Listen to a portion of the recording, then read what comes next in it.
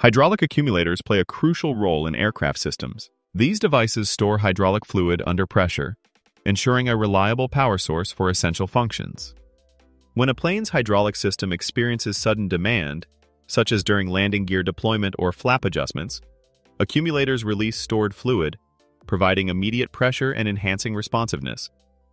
Additionally, accumulators help maintain system pressure during engine shutdowns, ensuring that critical components remain operational.